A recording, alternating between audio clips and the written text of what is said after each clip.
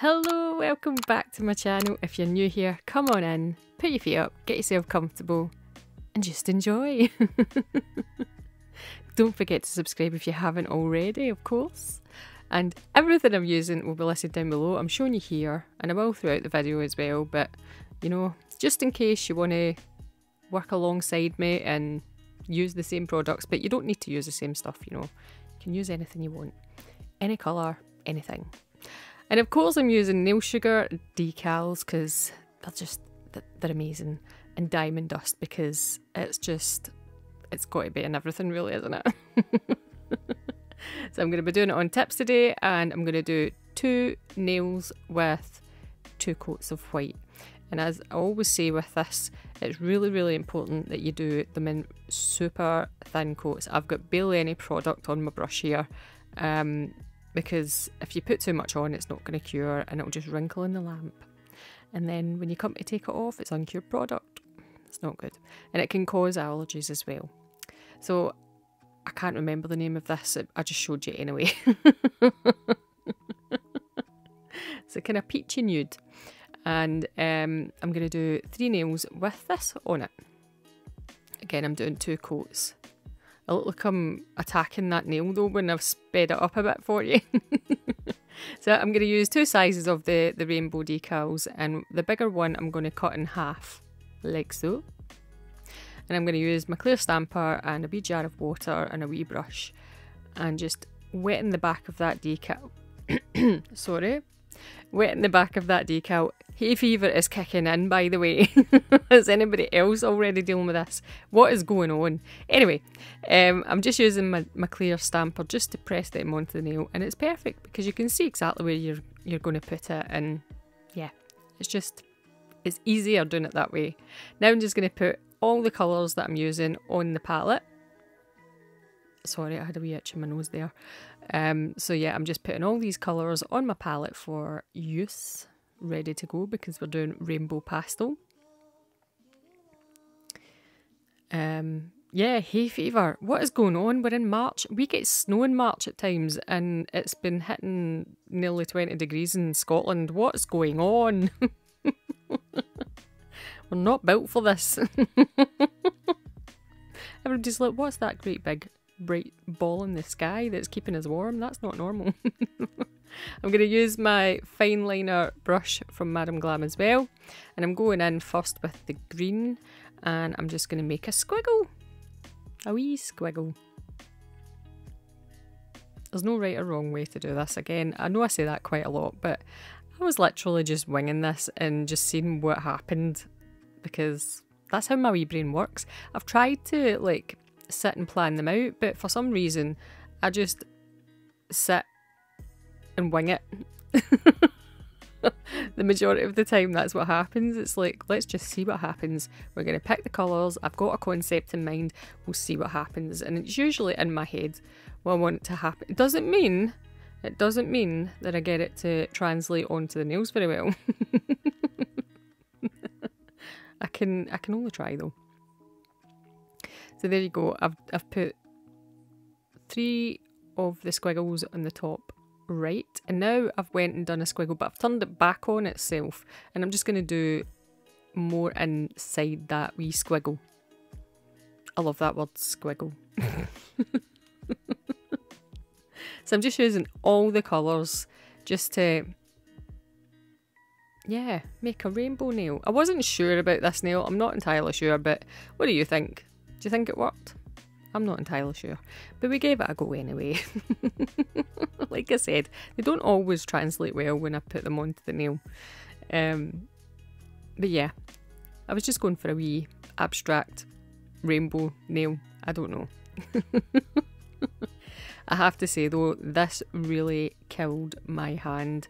I'm currently being tested at the minute because I've been having a lot of pain in my hands, especially my thumbs.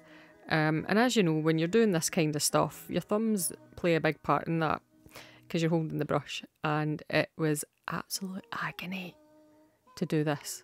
But hopefully, they think I may have osteoarthritis. That's all my bloods and everything have came back normal. So I had x-rays done this week as well. So we'll see what happens with that. But I'm just going to have to keep it till it gets better, aren't I? I don't give up easily. Everybody should know that about me by now. I'm quite stubborn and I will keep going no matter what because, yeah. So, right, we're on to this nail now. Now, I'm going to do squiggles, but I'm going to keep them quite uniform in this one, so they're not going to be all over the place like the other one. So I was going to do them a bit thinner, then I thought, no, I actually want to do them a bit thicker. So I've done the green, the blue, and now I'm going on to this is the lilac, so that's Viola, I'm sure. And I'm just going to do 3 up here. I did speed this video up quite a bit because it would have been like 40 minutes long if I didn't. And yeah.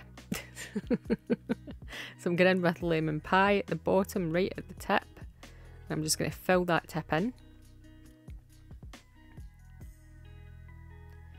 Once I'm happy with that, I'm going to then go in with, I think this is Spring in Paris. It's kind of coral, peachy coral.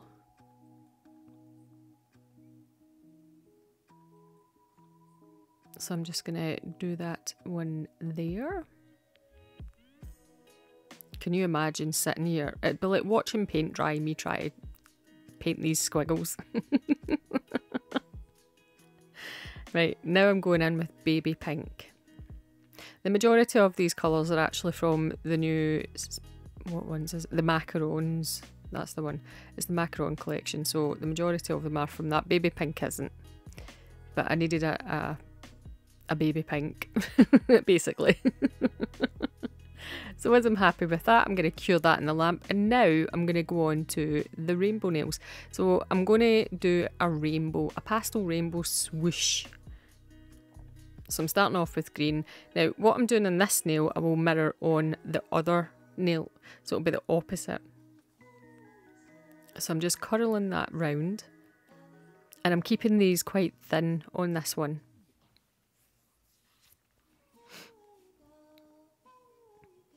There we go.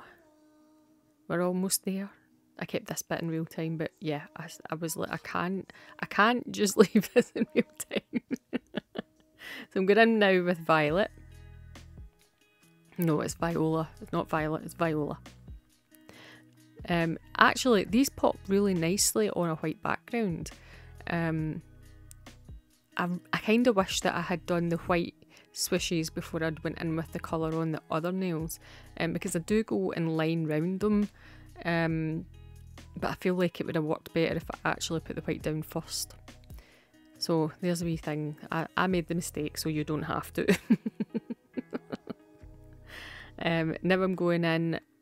No, that wasn't Viola. That was the blue. The one before. The one next to the green was the blue. This one's Viola. What was the blue one? Raindrop. So it was. Is it Primavera? I think it's Primavera. Then it's Raindrop. Then it's Viola. I think that's what it is. Don't ask me to have a memory. Baby pink's next. And as you can see, when I get to this side, I'm actually making the lines a wee bit thicker because they're moving closer to you. Like so. Then I'm going in with Spring in Paris. I'm quite sure that's what it is. If I'm getting them wrong, it's okay because they're listed down below anyway and I've showed you them. I'm just guessing here. There we go. Rollo is currently at the side of my bed because I'm sat in my bed voiceovering, and Rollo is currently sitting here. Well, he's climbing up the side of the bed and trying to get my attention right now. Finally, I'm going in with lemon pie, and I've swept it right round at the edge there, so it's kind of filling in that gap a wee bit.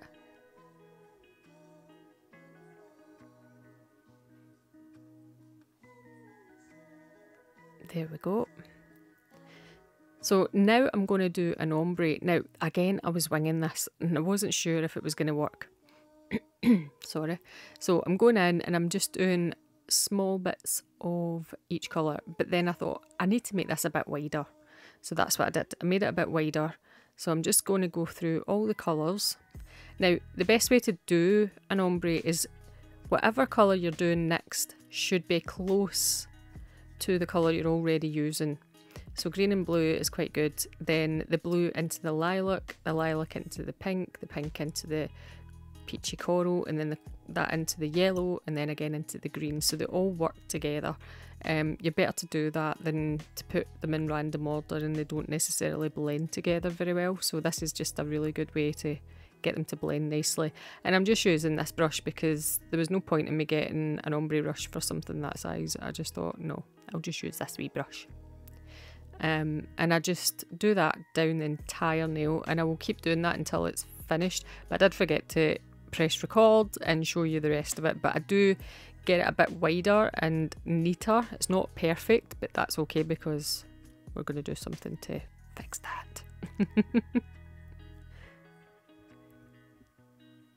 It does take a wee bit of time. I thought I'll speed this up because you'll be here for a fortnight.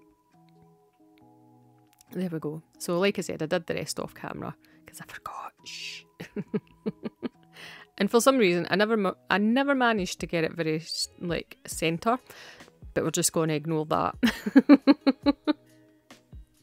So I'm taking a long liner brush and some of the white, perfect white.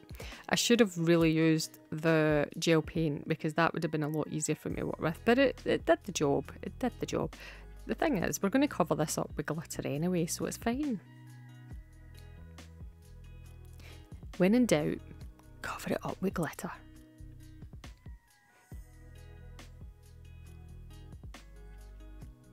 And when I'm doing longer nails, I know that this is on tips. If you're doing press-ons, you can do this any way you want. Like, you can move your nail any way you want. It's a bit different with clients. But I do find doing really long nails a bit harder. It's a bit harder for me to do, like straight lines, but yeah. So that's that done. So now I'm going to go around each of these wee swishes, just with some of that perfect white. I'm using very, very minimal amount on my brush because I don't want it to ball up at the end and then you get that kind of fat blob on the nail. So I've put minimal amount, sorry, brain fart, minimal amount of the perfect white on my brush, just so it's enough because it's so pigmented anyway. So it's yeah, it worked. So I'm just going to do that in all of them. I don't show you me doing it on the other nail because, like I said, it's the same technique that I'm doing on all the nails anyway. So yeah, but it does make the colours pop a bit better, I feel, and kind of finishes it off a bit. It just needed that wee bit of white just to, yeah. Do you know what I mean? And I'm trying to keep it as thin as possible. Again, if you're wanting to keep it as, like, the lines as thin as possible, it's light pressure and not a massive amount of product on your brush. Okay, so once I've done that and I've cured that in the lamp, now I'm going on to this nail again and I'm going over with matte top coat. Then I'm going to use some no wipe top coat and I'm using my brush again and I'm going to go over just that ombre section. And I'm doing it from edge to edge, so from the white side to the other white side. So I'm covering that entire area.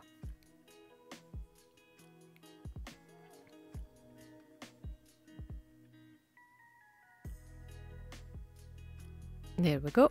And then I'm going to take the diamond dust and I'm going to sprinkle it all over.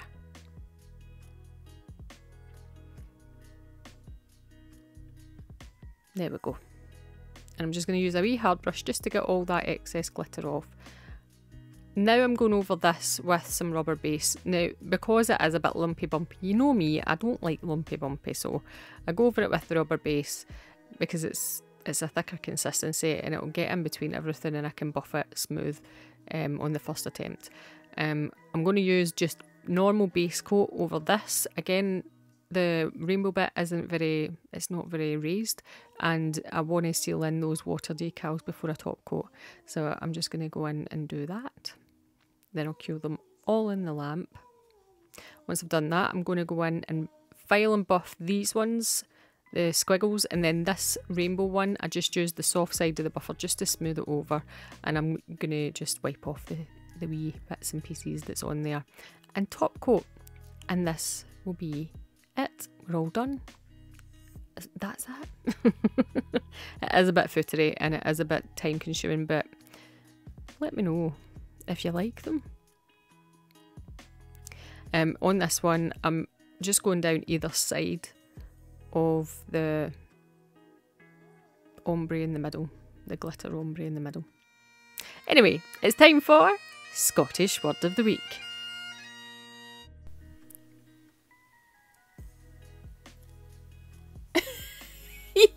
Hello, welcome back to Scottish Word of the Week. And this week I was requested to be a Finnick fox. I think that's how you say it. I didn't even know it was a thing, but look at me, I'm so cute. Look.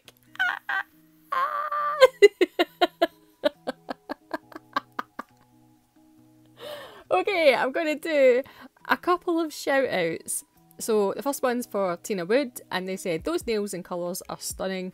You're so creative and I laugh so much when you do Scottish Word of the Week. Even the kids come and watch. Fantastic. That's what it's all about. I love it. It's fun for all the family. And if I can give you a wee giggle, then fantastic. I love it. This has so made my day. Thank you so much for sharing that with me, and I hope that they all enjoy. Hello everyone. I'm also... Oh, wait till I find it. I'm also giving a shout out to Shafia. I think that's how you say your name. I'm really sorry if it's not. Shafia had recreated the flower nails that I'd done the other week there, and she put her own wee twist in colours and everything, and I'm so happy that you tagged me in this because they're so beautiful. Thank you so much for sharing them with me and for recreating my set. Beautiful. Go and give her a follow if you haven't already. She's over on Instagram. Right, let's get to Scottish Word of the Week, and it is sugally. Meaning something is wobbly. So whenever I had a wobbly tooth when I was a wee girl, I used to go, my tooth is sugally. Or when you get one of those crazy trolleys that the wheels are all over the place, I'm like, this trolley's got sugally wheels.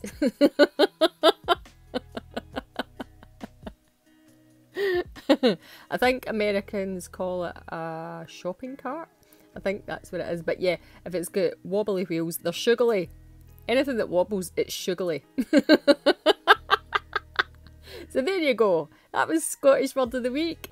And it was so good to give a shout out to y'all. And thank you so much for watching. And I'll see y'all in the next one. Let me know if there is something you would like me to be. Like this wee cutie. See y'all in the next one. Bye! There you go. I was a cute wee Finnick fox. Yes. And if you heard my son screaming in the background there, I apologise. I did try and ask him not to, but yeah, he just gets so into it. Anyway, this is the final result. I really hope that you enjoyed it. If you did, please give me a wee thumbs up. Don't forget to subscribe if you haven't already. And leave me a wee comment. And I will see you on the next one. Stay creative. Bye!